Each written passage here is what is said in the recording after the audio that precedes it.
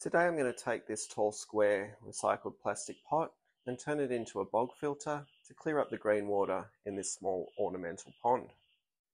As you can see, the water is incredibly green. I can guarantee that this filter will clear the water. I'm just not sure how long it will take. In this video I'm just going to show how I'll construct the filter, and I'll do a follow-up vid once the water is clear so we know how long it took. If you don't already know me, my name is Kev, and the aim of my channel is to help people build and maintain their ponds without spending a fortune. If that sounds like something that interests you, feel free to subscribe and visit my website, Ozponds.com. One of the most important things when building a bog filter is having it sized appropriately. This little pond only holds around 200 litres. The pond's going to be home to some white cloud mountain minnows. For small fish like this, the bog only really needs to be about 10% of the pond's volume. But this pond sits under a birch tree, so it's going to get a lot of leaf drop.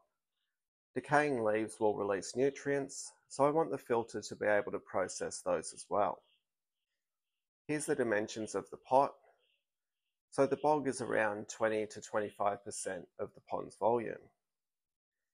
If you can, I think it's always a good idea to supersize your bog filter. If nothing else, it just gives you less maintenance, and I'm lazy. So speaking of maintenance, a bog should have an easy way to be cleaned and flushed. Here I'm drilling a hole at the bottom of the filter to allow for a clean out valve.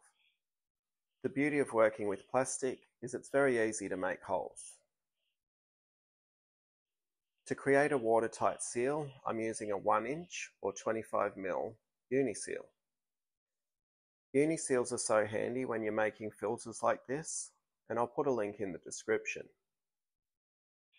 Now I'm going to insert a piece of 1-inch or 25mm pressure pipe into the Uni-Seal. This piece of pipe already has a valve attached from a previous project. I'm using some washing detergent to lube up the Uni-Seal, because pushing the pipe in is a real bastard.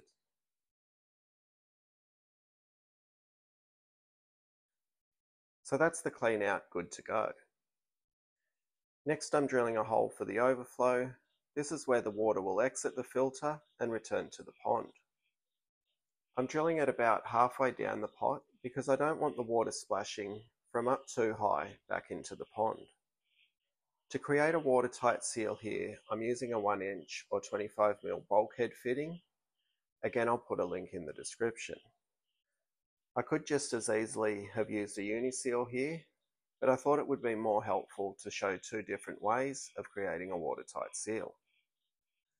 A Uni-Seal is definitely more versatile, as it can be used in rounded pots or containers. A bulkhead is really only useful when the sides are flat, like this pot. The bulkhead is like a bolt and nut, except the bolt is hollow and water can pass through. There's two washers. One goes on the inside of the filter and the other on the outside. You then tighten the nut to create a watertight seal. The next thing I'm going to do is create a bit of a void space at the base of the filter.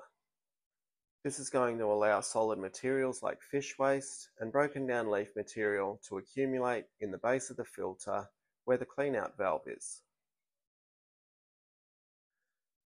I'm using some of this drainage cell paneling to create my void space. But in the past I've simply added larger rocks to the base to create a void. I measured it up and then cut it using some old secateurs. I have a little piece sitting vertically, and here's a good look at the bulkhead fitting from the inside of the filter.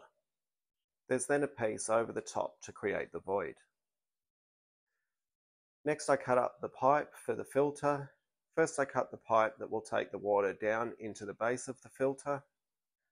I prefer to deliver the water into the base of the filter as it forces the water to travel through all the rock and pebble inside the filter. I also add a breather hole to prevent the filter siphoning back into the pond if the pump shuts off. I'll take a more in-depth look at how all this works in a minute. I also added the pipework for the overflow. So here's what we've got. The clean out valve right down the bottom. That's 1 inch.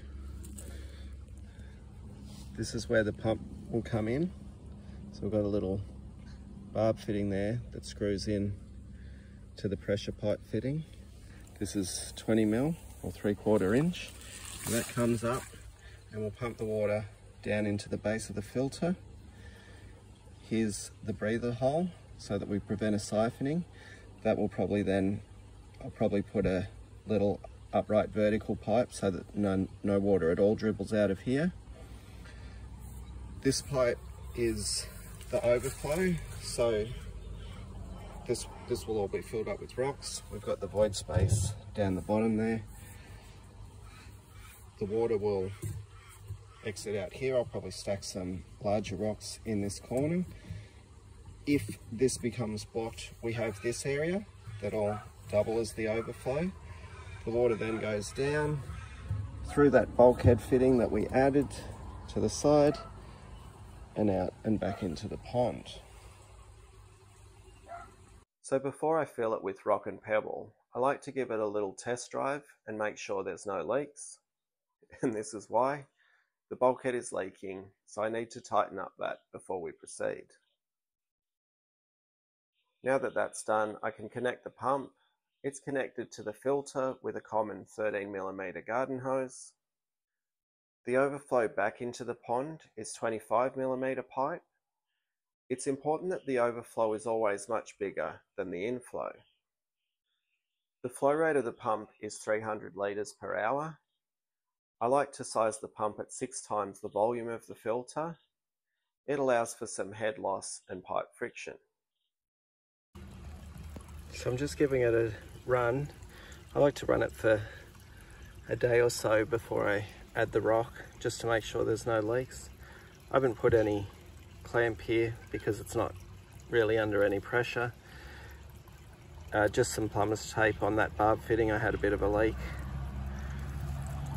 Up it goes and in. You can see nothing's coming out the breather pipe, it's all going straight down. There it goes down the overflow and back into the pond. So I'll just leave it for a day or so and then add the rock and pebble and we should be good to go. I might put some decorative bamboo on this, I'm not sure yet. I'll see what I think when it clears up. Once the bulkhead was fixed and I'd ran the filter for a few days to check for leaks, I could lay the rock. First some larger lemon-sized rock, then some 20mm river pebble, then finally some scoria.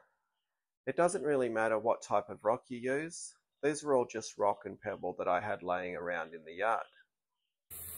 Then I rinsed everything off. The scoria is very dirty and we don't want all that nutrient in the pond. While I'm rinsing it off, the clean out valve is open and that's giving the birch a good water. Once the water coming out of the filter is clean, I can shut the valve and fill it up with water. The pump I used is a low volt model, and I just recently published a video showing how I extend the cord on this pump by 20 meters. That's how far away the power point is. I'll link that video in the description if you're interested. You can see the flow leaving the filter is just a trickle. I find bog filters work best with a slow flow. I didn't need to add a vertical pipe to the breather hole as the flow was so slow, but that's not always the case. You can see some of the different ways that I've prevented water leaving the breather hole in other bog filter videos. Anyway, that's the filter at the moment. I added some bacopa and an impatient directly into the scoria.